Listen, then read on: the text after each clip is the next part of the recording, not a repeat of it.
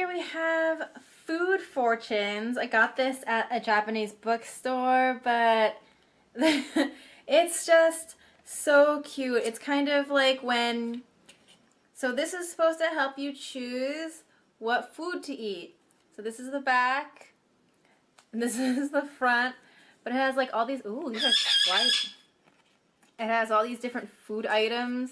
So just in case you're not sure what you want to eat this day, you consult Food Fortunes and then it'll tell you exactly what to eat. Condiments, yeah, it's a pretty ingenious deck.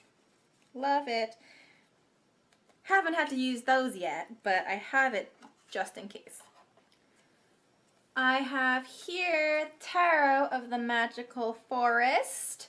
This is, I don't know, this brand right here, or the company Los Scarabeo, Scarabeo, sorry, the Scarab, they just, like the decks that they produce have like the most amazing art, and I love it. So here we have the back of the Magical Forest. And this is the front. Also, this is a deck that I can't cut. Otherwise, I would have loved to. I still can, technically. Because it's pretty self-explanatory. Or I could like write the names like right here in the blank or something. But everything is on the border. Pretty aggravating. But look at how cute. It's so amazing. So adorable. Like, ooh, oh my god, I almost died. The artwork is like so beautiful. It's so whimsical. I just love it.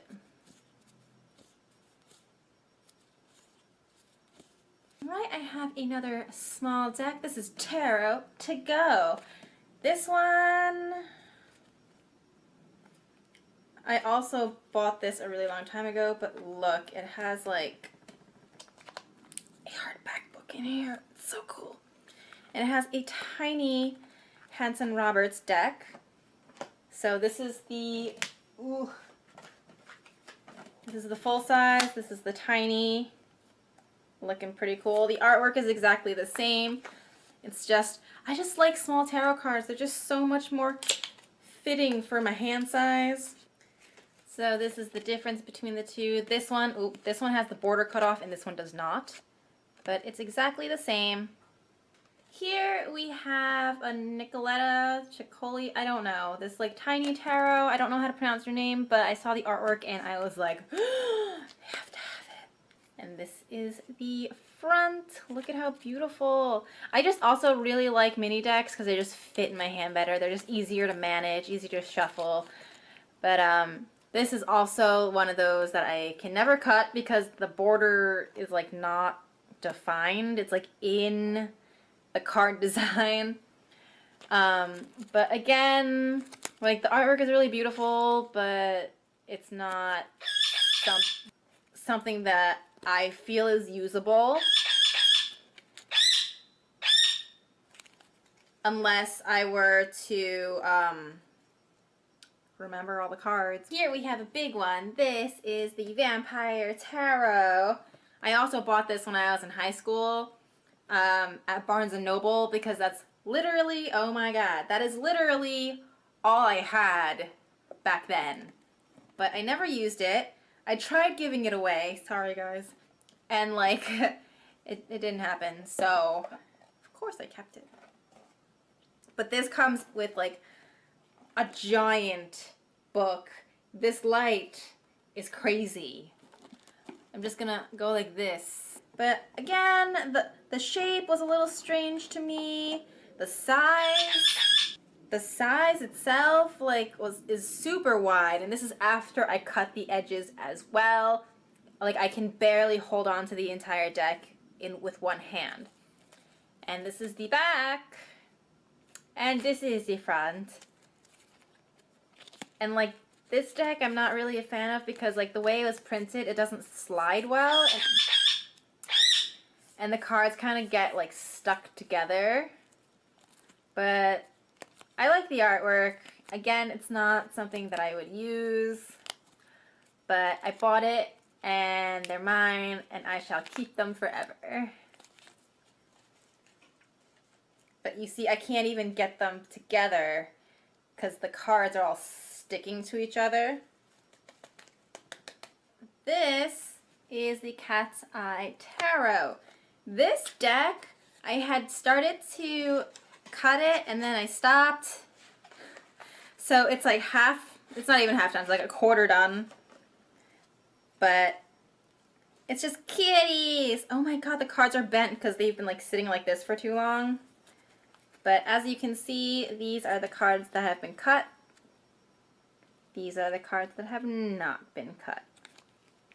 Can you see just like the difference between the two? It's crazy. So this is going to be a project that I'm going to finish probably today. Because I shouldn't leave these like half done because that's crazy. I have this Alice in Wonderland tin. It's so adorable. Look at it. It comes in a box. This one I've actually never opened. It's still very much in the plastic.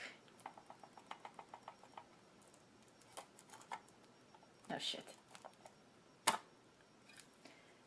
So, I'm not going to open them. So sorry. But I'm going to keep them in the plastic. I took the plastic off the tin though, so there you have it. There is the Fool, which is the Mad Hatter. Alright, so another big box that I have is the Zombie Tarot.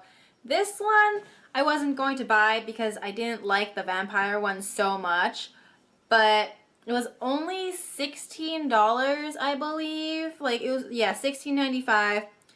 Super, super cheap. Way cheaper than like just a regular deck like this is, because these are usually like 20 something dollars. So for $16 you get this entire box. It was crazy. This is the booklet. I love when that you get like actual books rather than like those tiny little like leaflet pamphlet things. Like, ugh, come on.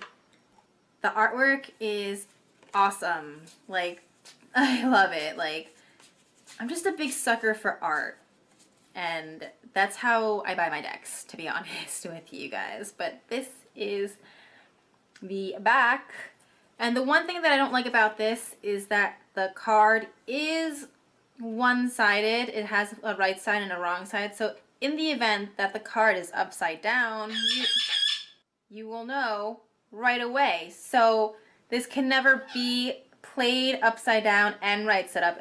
This here is the deck. Look at how beautiful this is. Like, this is insane. I really like how it's very sciencey and very old school as well. Like vintage. It's so amazing. Love it. This is the very first tarot deck that I have ever gotten, ever. It was gifted to me by an ex-girlfriend in high school. She had the same one. I was like, whoa, cool. And she's just like, oh, you like that? And I'm like, hell yeah. And like a couple days later, she gave it to me as a gift. Like, she bought another deck for me because she's just like, tarot cards can only be gifted. And I was like, oh, okay, cool. And it's honestly the only deck that I ever use. Like, I have all these decks and they are purely for collecting and like shits and giggles if I want to use them. But this is the one that I always use, which is why it is in this cloth. But the box is right here. This is the medieval Scapini Tarot. This is the back. And this is the front. Here is the artwork. This is all mixed up because I use it. But I was at the store and I saw that they had like a newer version of this where like the gold is actually like a gold, like metallic gold leaf print, and I want it so bad.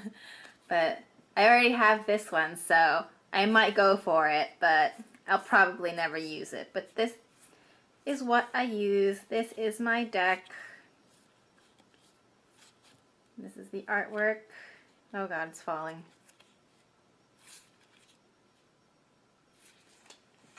Alright everyone, so that is my entire collection of tarot cards. I wish I had more, also feel like I have too many. I know I'm going to keep purchasing and collecting, but this is what I have for right now. That's pretty much it, really. This light is getting crazy. Yeah, so that is pretty much it. I am gonna go now before I become blind from this sun. So until next time, I will see you guys later. Bye-bye!